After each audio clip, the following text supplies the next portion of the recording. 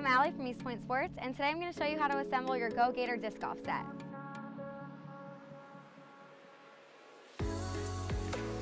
So to get started, we're going to place a pole cap on the ends of the small yellow pole. You can see that one end is covered with a weight, so on the open end, put your cap in. Just squeeze and push. Repeat for all three. In some cases, these might be pre-installed, so just check if they're there.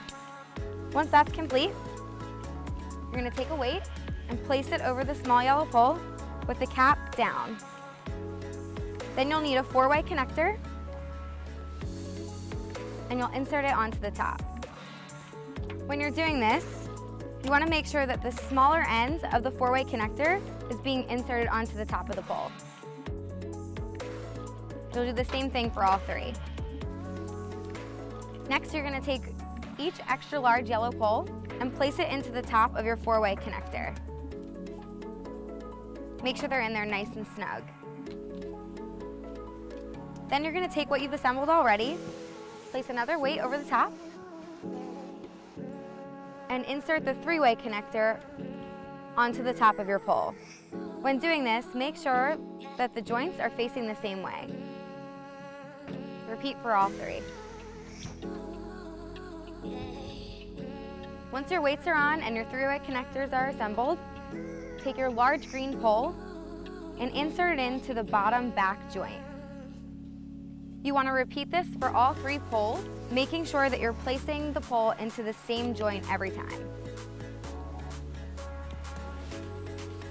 Once your large green poles are in, you can then move on to placing the small green poles and the joint up top.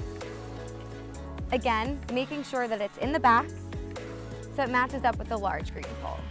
Once again, repeating for all 3 poles. Once they're in there nice and snug, you can then go ahead and connect all 3 assemblies.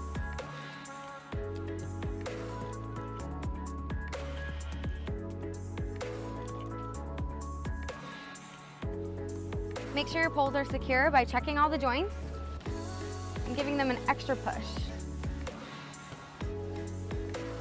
Now you're ready to start your net assembly. Take your net and hold it so the shorter side is facing up. Then you can take the strings and thread them through each joint at the top. Once the string is through, you want to tie a knot at the ends. Repeat for all 3 sides. Once all your strings are threaded through the top joint and there's a knot on each end, lift your weight up to the top and thread the string through the slot, letting the weight drop and hold the string tight. Repeat for all 3 sides.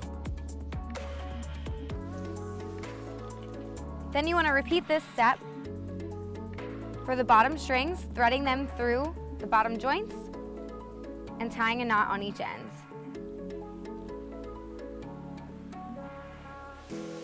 Once all your knots are tied, once again lift up the weight, thread the string through the slot, and let the weight hold it.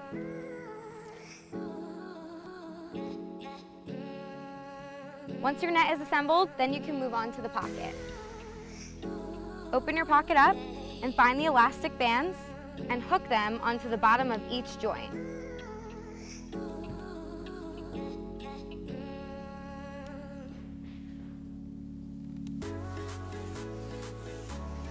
Then you just have to repeat these steps for the second target. And you're ready to play.